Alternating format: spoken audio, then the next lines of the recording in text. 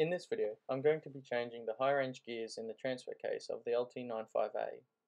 The LT95A is fitted to Land Rover Perentes and has a few minor differences from the civilian LT95. My Perentie has the PTO winch fitted, so there's a few extra steps involved. If your transfer case oil is suspiciously silver, a bit like mine here, it's probably a sign of trouble. I recommend following the instructions in the service manual G179 to Loctite the bolts holding the low range output gear to the center diff housing.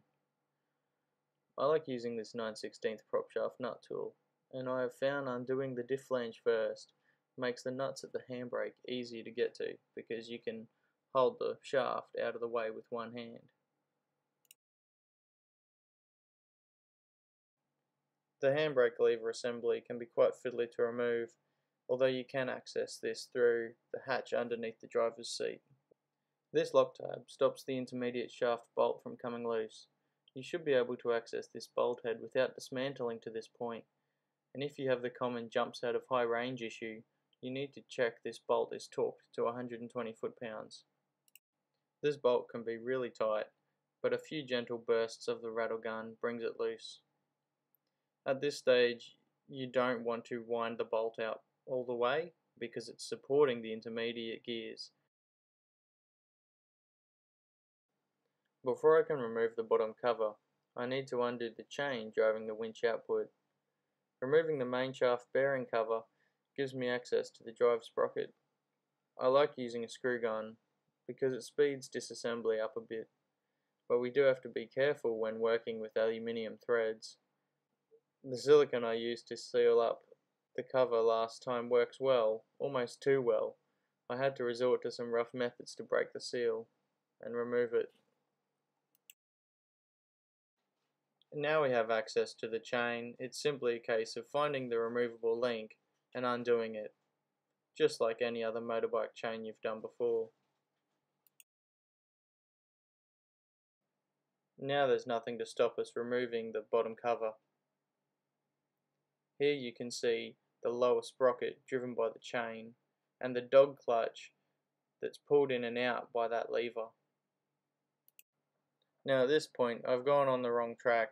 You should remove the intermediate cluster before removing the speedo housing. It's a lot easier that way. It is possible to remove the differential without removing the intermediate cluster, but only if the bearing and the high range output gear are not stuck to the differential carrier. In this case, they were stuck, so we need to remove the intermediate shaft first. Once you can support the gears up from underneath, pull the bolt out, and a lot of jiggling may be required before you can free the assembly. It should slide out easy enough once you get it loose. At this point, you want the center differential to be engaged so the dog clutch stays in position when we've slid the center differential out. The splines you can see there lock onto the front prop shaft output flange. Here I'm reassembling the intermediate cluster onto the hollow shaft.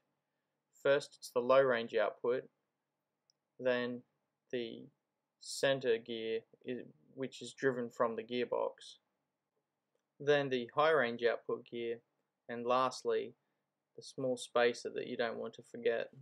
The top hat nut, high range gear, input gear, low range gear, and the spacer and bolt. Starting with low range selected, then we have neutral in the middle and high range selected. You can see how the input gear is able to spin freely when neither high or low are selected.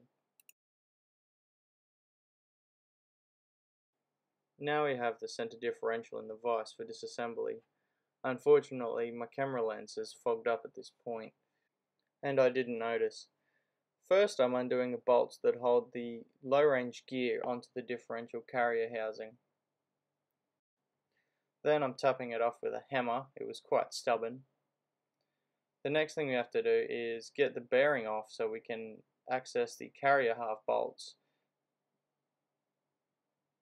Again, undoing the carrier bolts in a bit of a star pattern because of the stress that's on these. Then the carrier half can come off. You need to remember that these spider gears are a matched set and you shouldn't go moving them all around. When replacing the carrier half, you've got to get it lined up right. It can be a little tricky. I'm adding a good bead of Loctite 263, also known as stud lock, because we really don't want these bolts coming apart. It's a good idea to use new spring washers as well if you have them. You probably noticed I've started every bolt off by hand. Now I'm just snugging them down with the drill before torquing them to about 60 to 64 Newton meters, specifies in the Land Rover manual.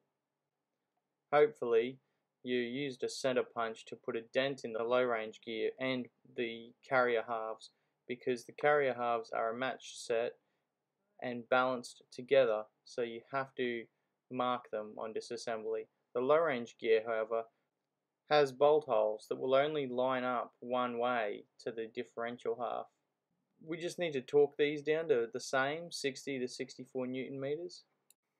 This is the result of the carnage caused when the bolts holding the low range gear to the differential housing had started to come loose, probably because they were never Loctited on assembly. You can see here some of the bolts are snapped off, although they mostly undid themselves, got chewed up in the speedo housing and then blew through it. It caused some cracking, which I managed to weld up alright. The casing actually welds quite well. Now reassembling, we're going to slide the center differential in. A bit of wiggling will be required, of course, as you get the splines to engage properly. Then we'll push it on with the speedo housing. At this point, you need to consult the manual and make sure you have the shimming set up properly for the bearing preload on the center diff. The shimming can be quite tedious. There are shims behind the bearing race in the speedo housing, but you also need to pay attention to the gasket that's used on the speedo housing. You can see right here that amount of play was too great. When you can grab hold of the low range gear and move the whole diff side to side, that's too much movement. It'll add a lot of backlash to the drivetrain. You need to set the preload properly as per the manual. Some more blurry footage here as I'm replacing the intermediate shaft into the transfer case. This took me a few goes. It was really tight, really hard to line up perfectly straight. You've just got to wiggle and push. Make sure your cluster is tight, and once you can hold the whole cluster up there, you can slide the bolt through and start winding it into the thread by hand. You do have to pay attention to the pins at either end of the cluster when you're reassembling. They need to go in the slots up to the point, and these pins are important because they control the holes where oil is fed into the hollow shaft. Next, we're torquing it up to 120 foot-pounds. It does specify, I think, 120 to 145. I like to go at the lower end of that. Now we can refit the bottom of the case. I could reach in, grab the chain and run it around the sprocket. It was quite fiddly, but a doable job. You can see the removable link there. I've left the bearing and cover off at the moment just to make it easier to fill with oil. Next up, we've got everybody's favourite job, the brake drum shoes. I find it's easier to sit the top shoe in first, and then I can use both hands to pull down on the bottom shoe and slot it into position. We're pretty much done now. This is the prop shaft nut tool I really like using. It's 9/16, so it fits properly and you can get in there with the drill. Makes this job much more bearable. Just to recap, if you own a Land Rover with an LT95 transmission, I recommend you Loctite the low range gear onto the center differential housing. I will drop a link with a work instruction that details this procedure, but while you're in there, it's recommended to also Loctite the bolts holding the differential halves together.